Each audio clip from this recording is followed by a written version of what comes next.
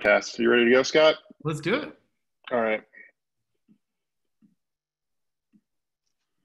Fantastic. Awesome. We're going to let people funnel on in for the next Visible webinar series here with Scott. Thanks for everyone for taking your time out of the day to join. I'm glad we're getting in this now. I just saw that Elon Musk is sending man to space at 1:30 Pacific. So we're not competing yet against SpaceX and sending astronauts to the space station, which is great. So as people trickle in, just a couple of housekeeping notes. We'll cover this again. We always get asked the question, are you recording this? We are. If you registered for the webinar, you will get an email follow-up at some point this week with the recording, as well as the write-up and recap. We'll highlight any resources that we covered. And then if you are not registered, just take a look on our blog. It's just visible.vc/blog, and we'll have all the content and recording there. So we're gonna give it another minute here or so before we get started. Excited to introduce Scott for our next webinar series. And make sure to register on Visible and the Founders Forward blog for all of our future ones. We have one coming up with Elizabeth Yin here later in June from the Hustle Fund. Elizabeth is actually our first ever webinar host and panelist back in the fall, so excited to have her on again. But we're just kick this thing off. So really excited to introduce Scott. For maybe just to get started, for those that don't know me yet, my name is Mike Cruz. I'm the founder and CEO of Visible. We help companies report to their investors, build relationships with potential investors, and now manage their fundraising process. And recently also launched a new platform for investors to help monitor their portfolio and give their founders a better chance of success. I first met Scott back in 2014. Visible kind of served as a prototype, I guess, if you will, for what the high alpha model is today. And Scott started ExactTarget back in was it 1999, Scott, or 2000? I read conflicting things online. It was December of 2000. Okay, so December of 2000. I think Scott is maybe one of the only people in the world that was the founder and CEO of a company, took it through two downturns, both the .com and 2008 financial crisis, took it public, which eventually sold to Salesforce for $2.5 billion of premium on the public markets and part of the Salesforce Marketing Cloud. And now, Scott, you are the general partner and one of the founding partners of High Alpha, based in Indianapolis, building the next generation of B2B enterprise SaaS cloud companies, and as part of your studio, also having a venture fund investing in SaaS companies, I believe all over the world now, right? Because you have folks in the Nordic countries and in Canada. But how did I do with the intro there? Perfect. That was excellent. Thank you, Mike, and thanks for having me on the program. And nice to meet everybody out there. Yeah, awesome. Before we get started, Scott, I know you are a huge relationships guy, and I would love to hear how you're handling all of this remote world now, right? Going from in-person relationships and building rapport with people to this kind of digital first or digital only format. Just like, how are you dealing with it? Pretty well. I feel like I'm adjusting well, Mike. I think like all of us, I'm on Zoom calls all day, and I love Zoom so much, so impressed with the company, but every now and then it's nice just to have a regular phone call or text exchange as well. But I think the same principles apply, which is, showing people you care about them, you're thinking about them, and using whatever form of communication you have to get your message across. Yeah. Have you changed your approach to maybe meeting someone for the first time now through Zoom, where maybe that was kind of in person at the High Alpha offices before? Yeah, exactly. It's really interesting. I was speaking with a woman earlier today who's a writer for CNBC, and she's really doing an interesting piece on Midwest tech. And we had a great Zoom call like we've been doing for the last 3 months. And she's actually going to come to Indy later this summer.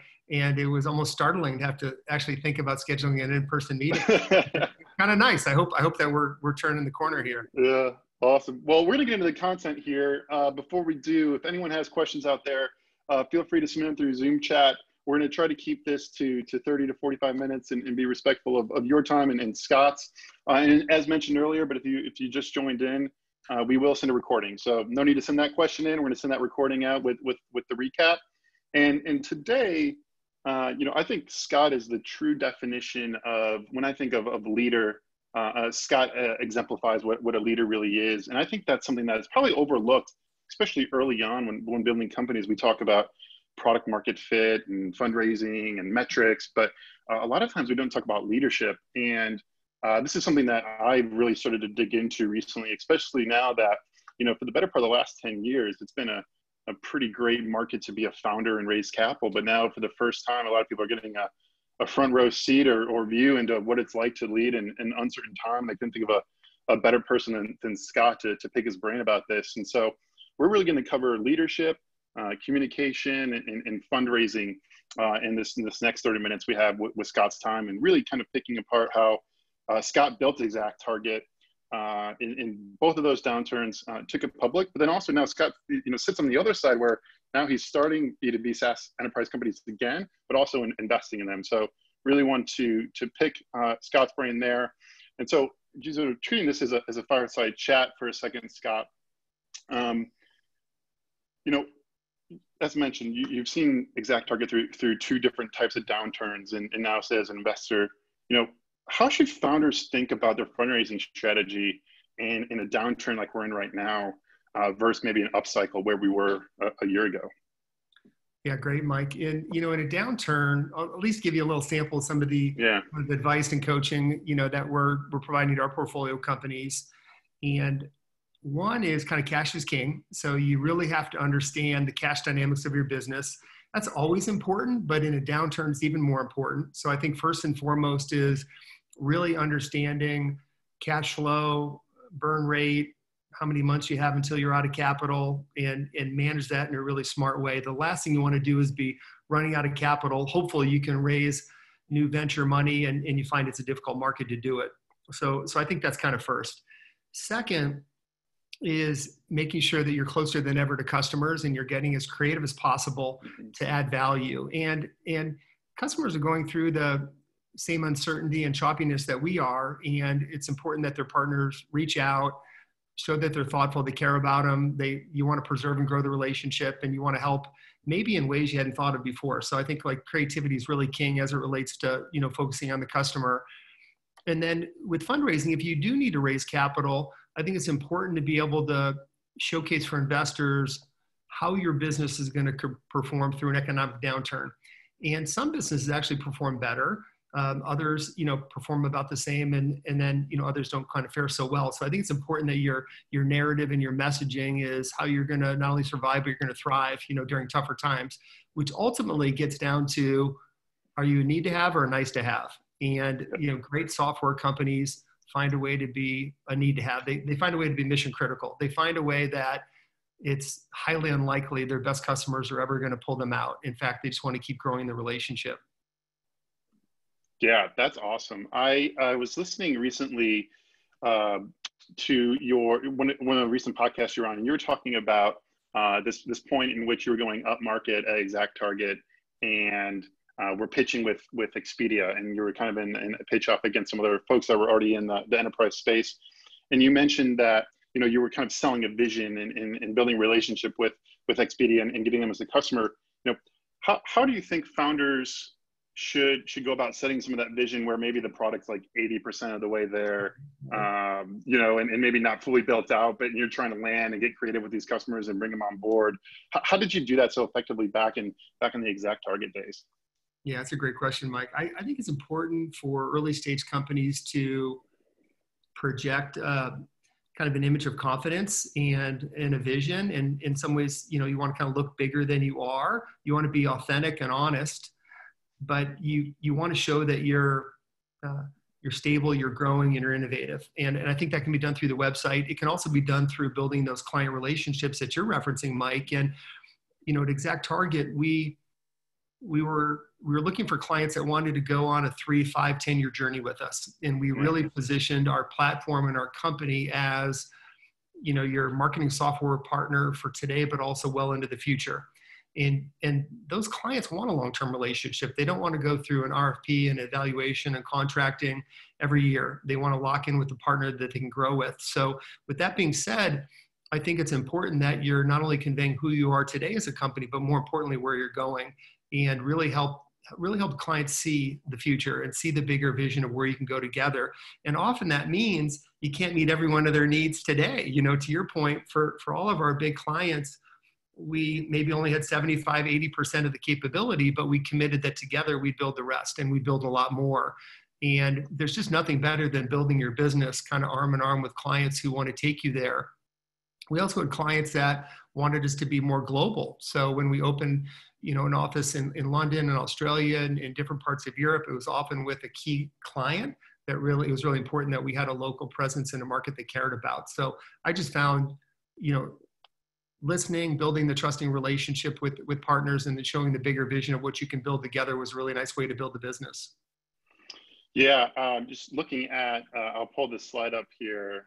Matt on our team put this together where we have the ExactTarget timeline here, and the S&P is kind of layered as the line you see. And so you can see, you know, what I found really interesting, Scott, is ExactTarget didn't raise a whole lot of capital compared to what you're seeing today, right? I believe, how much capital did you raise before going public? You know, I tried to figure this out. There's like these two $70 million rounds, but it seems like well less than $200 million was raised in total for ExactTarget before going public. Yeah, I know, Mike. Right? We were so capital efficient. It was kind of a shocking level of capital efficiency, and I think it was just us being frugal and, you know, starting the company kind of after the dot-com, you know, bubble had burst. We found really economical, thrifty, crafty ways to build the business. So you won't even believe these numbers, Mike, but I'll share them. So we raised about 200,000 in friends and family. Yep. And then we raised 1.5 million in angel capital. So that's 1.7. And then in 2004, this, by the way, this chart is amazing. I've never seen our journey map to the S&P. I saw this last night and I couldn't believe it. I saved it to my phone. I really appreciate it. So we raised 10.5 million in 2004 from Insight, but 6 of it went to secondary, only 4.5 went to primary. And the secondary was the 3 of us who started the company. We worked for, you know, the first year without taking a salary, and very suppressed, you know, salaries really for the first 3 or 4 years of the business. So it allowed us and some of our early investors to, you know, take some money off the table and kind of restore some financial stability to our family, and then really allow us to kind of dream big and, you know, really aim toward building a really large business. But here's what's interesting. So we had only raised about 6 million in primary when we filed to go public the first time. And that was December of 2007. And you can see from the chart, that felt like a great time. It, you know, smaller SaaS companies were starting to go public. We finished 2007 at 48 million in GAAP revenue. And then 2008, interestingly enough, we finished at 72 in GAAP revenue. So think about that. We had only raised 6 million in capital, and we built the company to 72 in GAAP revenue, and we still had 4 or 5 million on the balance sheet. We were profitable. So we were really optimistic that we would have a successful IPO. And then, as you can see, the market just absolutely fell to pieces. And we ended up having to stay on file for like 5 or 6 quarters, just waiting for the market to turn around. And it never did. You know, little old ExactTarget out of Indianapolis wasn't going to be the first SaaS company to kind of break open the IPO market. So that's when we ended up deciding to pull the IPO. Same day we announced the 70 million funding in May, and we raised another 70 in December. And then we really went for it. You know, and that was the moment where we hit the accelerator and really started to scale in a material way. And then thankfully the IPO in 2012 went much better. There's a couple parts that I would love to touch on there. And one of them is kind of this operating in a downturn. I mean, it allowed you to attract some great talent that you might have otherwise not received, right? For ExactTarget early on, right? Maybe that's, you know, people that are free agents on the market that maybe were laid off somewhere or looking for a change. But how did you, you know, leverage the downturn, you know, selfishly for your benefit in terms of early on? Like, it seems like that was an opportunity for you guys where you used the downturn as a way to actually bring on all this amazing talent to ExactTarget. Yeah, we did twice, Mike. We did it from the very beginning when we started the company, and then again in the downturn of 2008 and 2009. In the very beginning,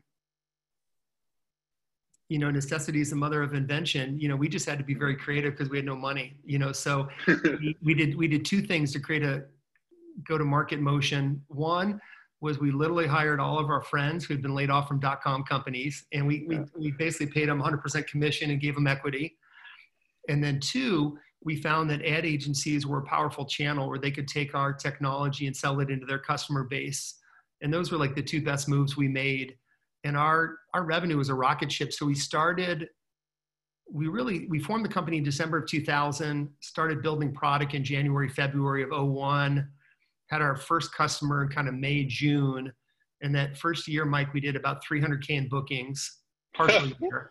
Yeah. And then the next year we did 3 million. And next year we did 9 million on almost no funding. But we had all these, friends of ours that were amazing at selling and bringing customers on board. And we promised them if we ever got funded, we'd flip into employees.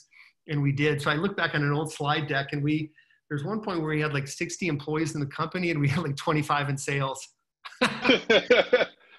So we were very sales heavy from the beginning, but it worked well for us.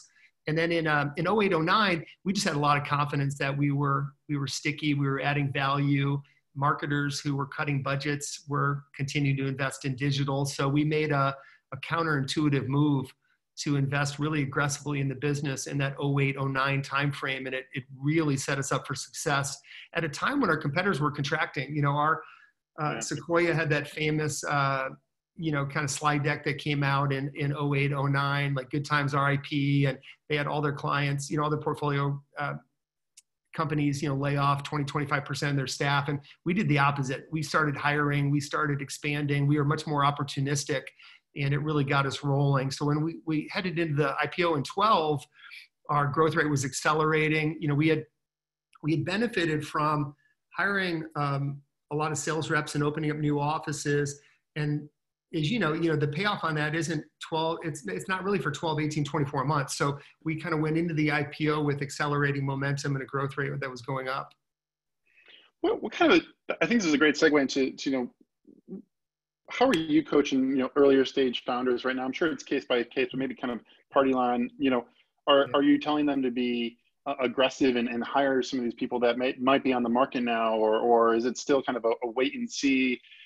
What is the general kind of gut reaction to how an early stage founder, let's say they have some level of product market fit right now, just for this example, are you saying, hey, we should be hiring for these amazing people that might be on the market, or is it still a wait and see in your mind? It's still case by case, Mike. I think it's so different based on each company. What's their product offering? How solid is product market fit? How stable is their funding? So for those where there's just a lot of uncertainty, the advice has generally been just pause hiring, just kind of tap the brakes on hiring, let things settle down a little bit, let your revenue catch up. Focus on if buyers aren't buying with quite the same, velocity they have in the past, what else can you do during this time to set yourself up for future success? Like, where can you make an investment that you just know it's going to pay off a year from now? It may not be hiring more BDRs and putting more into sales, but it could be content. It could be investing more in product, something that's going to have a long-term benefit. So just trying to help companies think through where to best shift resources during this uncertain time. Yeah. So speaking of uncertainty, and I know we've talked about this quite a bit as well, Scott, but let's talk about communication for a second. I think communication is something close and dear to your heart, Scott. You wrote this Friday note that has these epic stories, but one every single Friday, rain or shine, and a note was going out to the entire organization about what's going on in your world, customer stories, and bringing this really transparent culture to ExactTarget. How should founders think about communication right now with their team and with their investors? For example, you guys once filed the IPO, you had to pull it. Like, how did you communicate with ExactTarget at that time, and how should founders think about communication with those key stakeholders today? Yeah, you bet. That's why I love Visible so much, Mike. I love the essence of what you do. I think it's so important that founders communicate with their team members, with their partners, with their customers, and with their investors. And I think often most under communicate, or maybe maybe make the mistake of saying, I don't want to bother, my investors, and they don't communicate where they need help or how things are going, or kind of keep people engaged, along the way.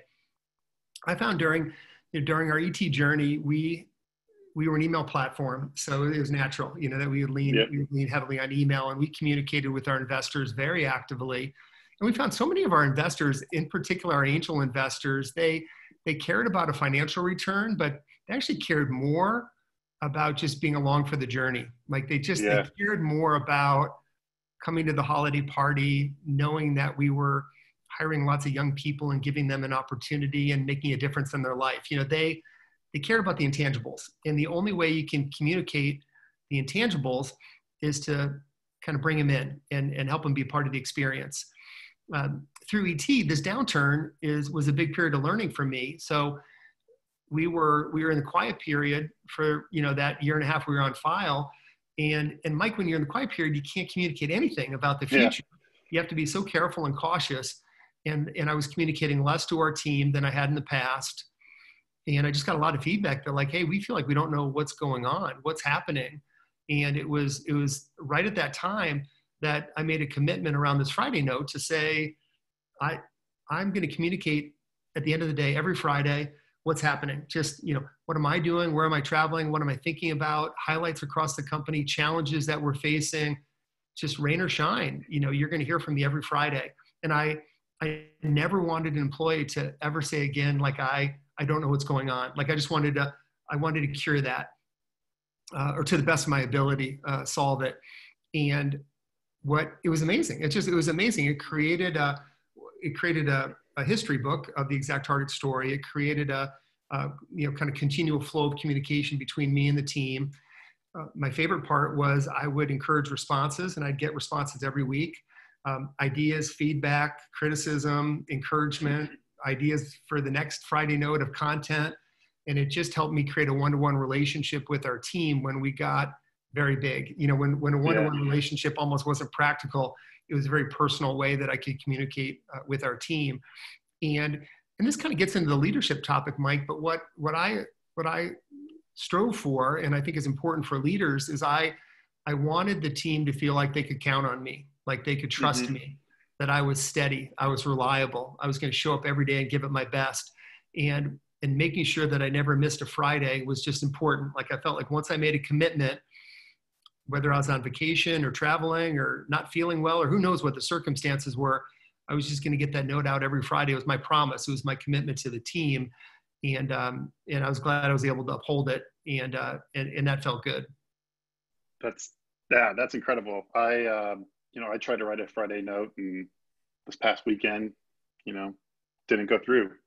So it's just like I had a holiday. Fun little anecdote too, Mike, is that when I ended up stepping aside at Salesforce, my going away present to all of our team members was a book, 5 years of Friday notes, and we kind of assembled all the Friday notes, and I gave it away as a gift to all of our employees. And it really is kind of the best history book, or documentation, I would say, of our journey, what we were feeling, thinking, experiencing every step of the way. Yeah, that's awesome. So with leadership and how you evolved as a leader, who are some, folks that you looked up to or leaned on as you literally started as a team of 3 with, your founders at ExactTarget and eventually took it public and sold? Like, did those people you leaned on change over time? And who did you look for guidance and mentorship and to sharpen your leadership skills? I was fortunate to have, so many great investors, and mentors along the way, Mike. The first was a guy named Bob Compton, who was our lead angel investor and was chairman for the first 7 years. Incredibly talented software investor, leader, CEO. So, I learned a lot from Bob.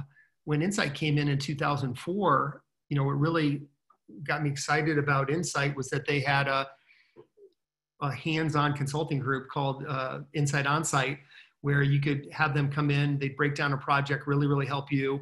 And they had a lot of quarterly learning programs that I attended every one I could.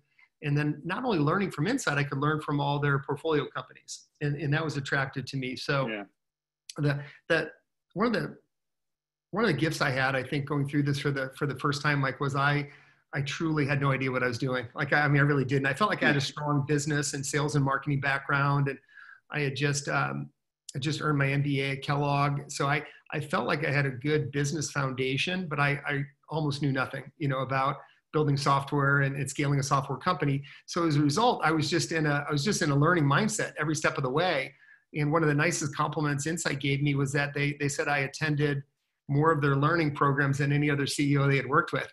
And I just went to everything. I went to the CEO programs, but I also went to all the department programs too. If there was a program on customer success, I was there. Software development, data science, it didn't matter. I just felt like I needed to learn as much as I could. And I learned a lot from them. And then attending those programs, you also meet your peers, and learning from your peers is incredibly important. So I leaned heavy on other CEOs who were going through a similar set of experiences. Yeah, you guys have replicated that. I think, not to plug High Alpha too much, but for those who are new to High Alpha, provides a speaker series where, Scott, I think you have even one maybe coming up tomorrow with the speaker series with the Revolution team, to doing domain, flight schools where they talk about customer success, marketing, sales, the CEO offsites, which I enjoy quite a bit. And you mentioned curiosity. I was listening to the David Scott podcast where it transitioned to Salesforce has now acquired ExactTarget. And for the first time in 12, 14 years, you have a boss or manager in the name of Mark Benioff.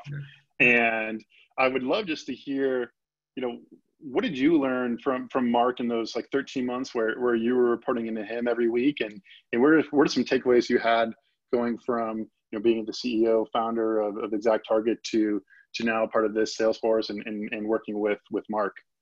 Yeah, that was an amazing experience, Mike. A couple of examples I've used, at ExactTarget, we were 2,000 employees, global, public, market cap north of $1 billion. Yeah, we were a big company, and doing very, very well. Still growing, north of 40% every year. And hopping into Salesforce was unbelievable. It's like the athletic analogy of like playing, college football, and then you get into the NFL and everything's just moving faster. That's kind of what I felt like. It was like getting my PhD in SaaS. The sense of urgency, the dream big mentality, aggressive mindset at Salesforce was unlike anything I'd seen. I loved it. It was working for Mark specifically was an incredible experience. I was surprised and impressed with how involved he was in running the day-to-day of the business. Very involved in product, go-to-market, kind of all dimensions of the business. Very impressed, which would not surprise you, of just Mark being such a visionary. He was always thinking 2 or 3 years out, and had teams working on Dreamforce 2 or 3 years out. And it's so, for all the early stage entrepreneurs that are listening, I think so many of us are focused on the week, the month, maybe the quarter, maybe the year. It's really difficult to think 2, 3, 4 years out. Mark was amazing at doing that. The V2 Mom planning process was remarkably effective. We adopted that at ExactTarget quite well. And maybe the last thing I would just mention, Mike, is, and I've spoken about this a couple times, but is Mark speaks of this beginner's mindset, which kind of gets back to the learning mindset we were speaking on, of just putting himself in a situation to learn and to have the beginner's mindset where you don't convince yourself you know everything, but you and your team and the organization acknowledge where things aren't working, where are you failing, where can you get better, and then just having the beginning mindset. And this is a funny story I've told a few times, but my first one-on-one with Mark, we were supposed to meet at a hotel in Indy. I ran over to the hotel. He wasn't there. His assistant, Joe, said he was at the shopping mall, Circle Center Mall in downtown Indy, and that I should just go over there and we'd have a walking one-on-one. So I hustled over to the mall, and he was in the AT&T store learning about their connected home products. And he was a sales associate. I mean, literally had no idea who she was speaking to. No idea it was Mark. And he was just thoughtful, respectful, and just asking question after question to really understand the future of IoT and connected homes and AT&T's take on building products in that space. And for all the emails and phone calls and meetings that he'd actually take time, to hop over to the mall and do a little side project, a little field field trip was pretty interesting. But it all kind of comes back to having the beginner's mindset and the learning mindset, despite whatever level of success you've achieved. Yeah, I love that story. I can just picture Mark in the AT&T story. He's what, 6'5", he's pretty tall, right? And just Exactly. learning about the latest Alexa or IoT Exactly. And then we walked around the mall and did our one-on-one. Yeah. Yeah, that's awesome. So speaking of beginner's mindset, one of the things that I think we love doing at the High Alpha CEO Offsites, we talk about books and what you're reading and you know, Scott, I think you're a huge fan of Good to Great, but what other like books or recommendations you know, things that come to mind that you love when it comes to leadership and some of the things that have struck a chord with you? Yeah, you and I talked about that, Mike. I love Good to Great. That's always kind of my go-to. That was really our guide during the ET years. You know, I do love books on business and leadership. And one that I read recently was Ride of a Lifetime, Bob Iger, talking about his career and run at Disney. And I found that one to be fascinating. And we're fortunate today with so many, you know, videos and podcasts and books and articles. There are so many different sources of inspiration and places to learn. But Ride of a Lifetime, I enjoyed that. And what I really enjoyed about it was just how Disney reinvented themselves. You know, Disney didn't rest on their laurels of just kind of leveraging the same character set. You know, they really went through an amazing run of acquisitions, starting with Pixar. And there's a great story in there of Bob Iger building a relationship with Steve Jobs. And that was fun. I love Shoe Dog, Phil Knight's Nike story. And Shoe Dog is so great because it really focuses on, you know, the early days of building Nike. Didn't really get into the Michael Jordan era, but the early days of Nike I thought were pretty fascinating. So I have a question for you. This is a hotly debated topic in the Proust household. So you have, my wife just read Shoe Dog as well. Also, right at this time, The Last Dance comes out. I promised I was going to work The Last Dance in. Okay, I mean, it's crazy. Nike's not that old of a company, actually, when you really think about it. So do you think Nike made Mike and MJ, or do you think MJ made Nike? Or do you think they were both going to be huge no matter what? But like, you know, people are like, oh, you know, Michael owes so much to Nike. And I'm like, I don't know. I think it could be the other way around. I don't know. What do you think? I think it could be the other way around as well. But I mean, I think they built one another, you know, and kind of did it arm in arm, you know, and watching The Last Dance, you know, with you and I both having some, you know, IU basketball heritage. Yeah.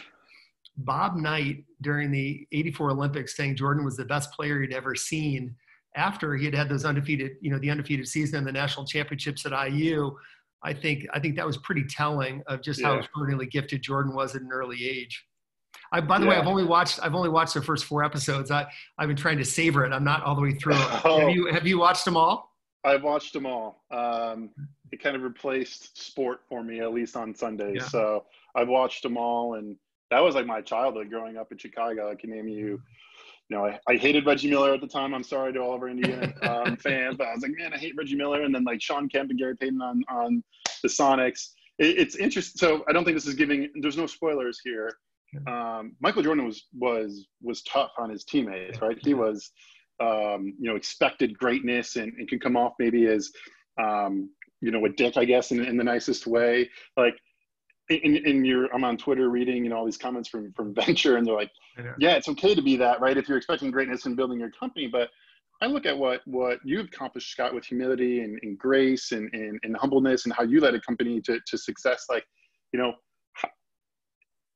I guess why do people think that you have to kind of be, I guess, a jerk to get the best out of people, where I think you're a counterpoint to that, right? Where built something great with amazing people and built a culture that I think people call like tangible, like you could taste it, like that people love being part of. So how did you, you know, go about building a business like People First, where like all the headlines are on, you know, Jordan or Steve Jobs or whoever, you know, more or less being jerks to people that they worked with? I know.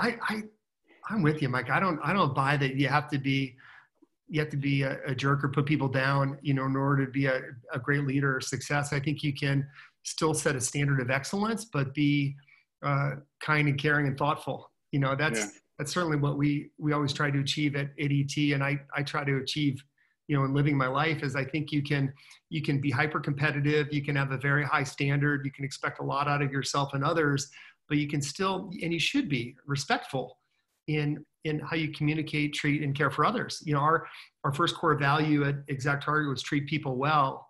And you just kind of the golden rule, and I've always found that to be a really good guiding principle. So I know it's interesting. I've been kind of watching that on Twitter also, and just not agreeing, honestly, that you have to put others down or, degrade teammates because they don't have the same work ethic or same standard of excellence you do. I don't think that's a great way to inspire people to be the best or get the most out of them. Yeah, I think there's a certain sex appeal that comes with that, and from a media perspective, this person's a jerk and they're great. What I think the media doesn't do is tell you the stories about all the people that were jerks and failed. Exactly. Or all of the great people that succeeded, right? There's a certain appeal to the jerk that's succeeding because it makes you feel like, I could act like that. But I think I would love to watch a documentary with someone that was a jerk and ruined all the relationships and failed. I think that would be a good counterpoint to that. Exactly. So, okay, well, we promised 45 minutes. And so wrapping up here, just a couple questions that have come in and some others that have filtered through. So one of these adages you have, Scott, is around your personal IQ. I heard this recently as well on a podcast and your personal board of directors. I would love to have you just touch on that. I think it's super fascinating. By the way, I think it's fascinating that the High Alpha team has incorporated what I would consider like, business strategy into your personal lives. You have the personal board of directors. Christian has the core values with his family. I find that pretty fascinating, but I would love to hear about your personal board of directors and what that means to you and how, maybe the audience at home should think about taking that with them and doing an exercise this weekend. Yeah, no, that sounds great, Mike. So, just on the IQ side, I kind of heard this saying, and I really loved it, of your IQ is the average of the 5 or 6 people you spend the most time with of their IQ, and the punchline is surround yourself with really smart people, surround yourself with people that help you grow, and bring out the very best in you. There's no reason not to. And think about that as it relates to friends or people you're dating or a spouse or a partner, and certainly business teammates. One of the greatest parts, I think, of being a founder or being a CEO is you get to hire who you work with, and make sure you surround yourself with people that are amazing and are positive and are smart, and bring out your best.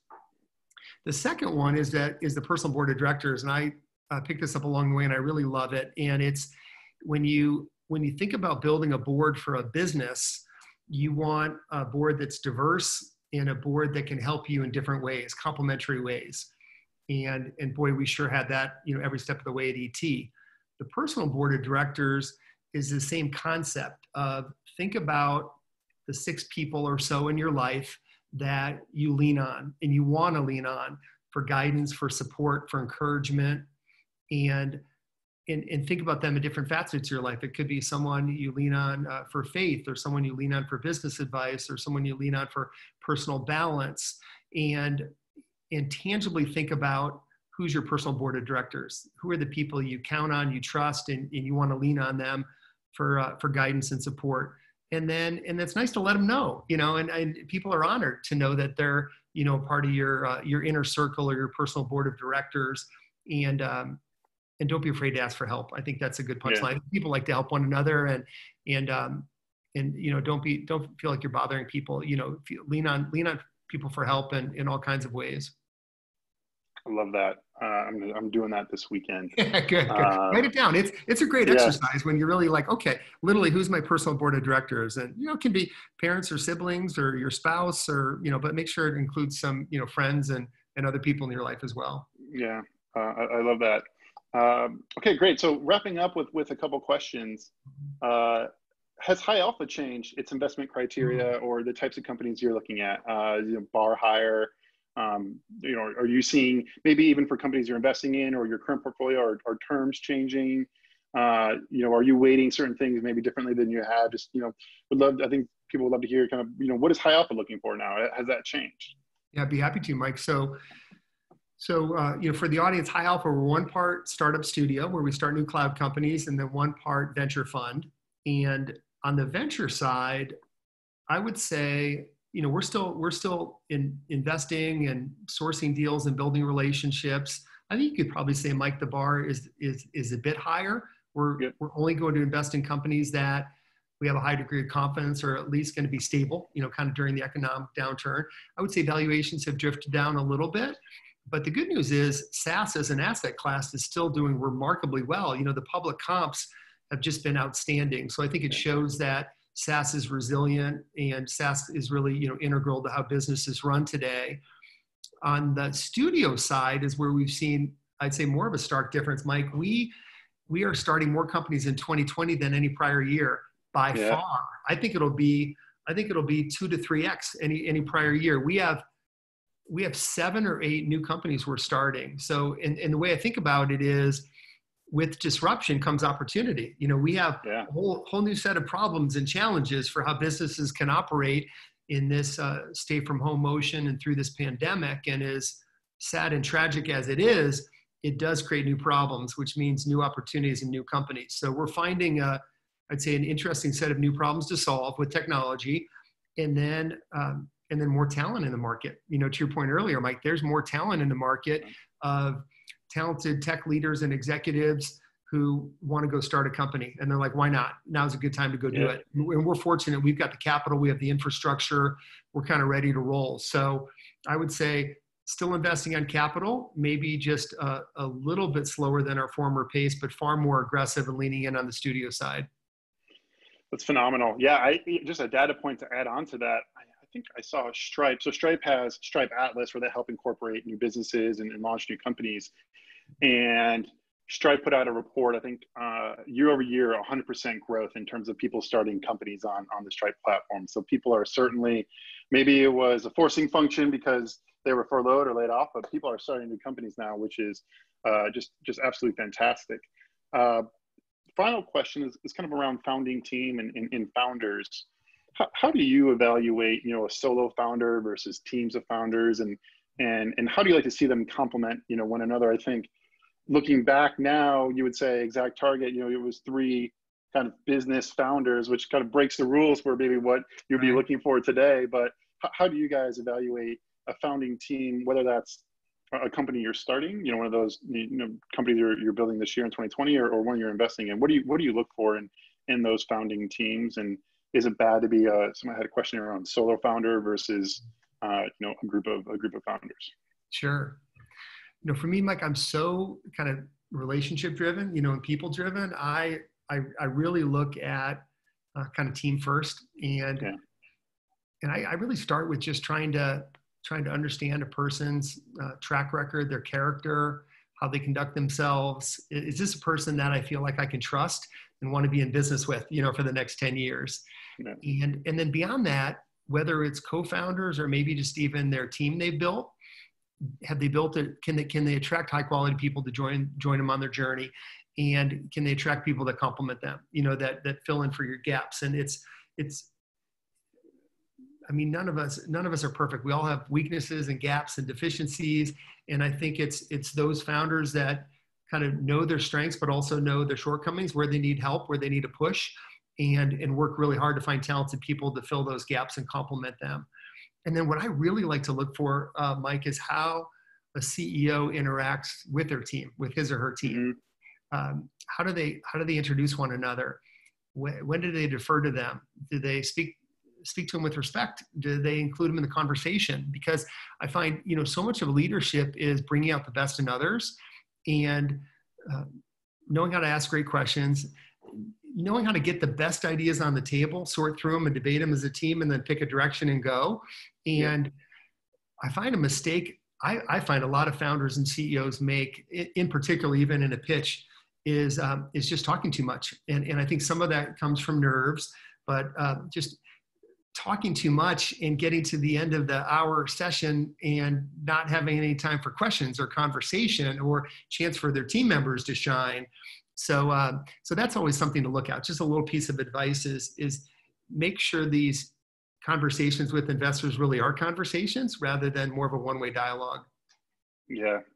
I think that's the biggest thing, Scott, I've taken away from you personally, is just listening as a skill. I think our first interaction, I still remember it.